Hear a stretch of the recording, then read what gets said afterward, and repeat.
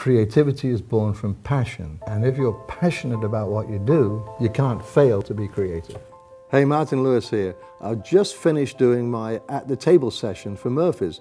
It runs about 3 hours long. It's got some amazing stuff in there. I tipped off my cigarette paper tear, which David Copperfield featured in one of his TV specials. Now, 4 pieces of paper, look, there's nothing else tucked away inside the hands, just those 4 pieces. In other words, there's nothing here, there's nothing here, just those pieces of paper.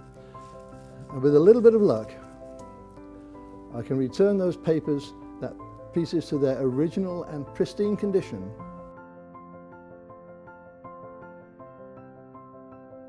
And that, ladies and gentlemen, is a mystery. That was awesome. Also, my Sketchpad card rise, which you probably all know. If you watch this very carefully,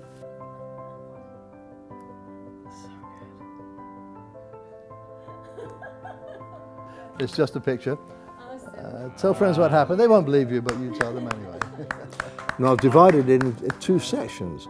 There's a parlor section and a close-up section. So there's a little bit of magic for everybody and every taste.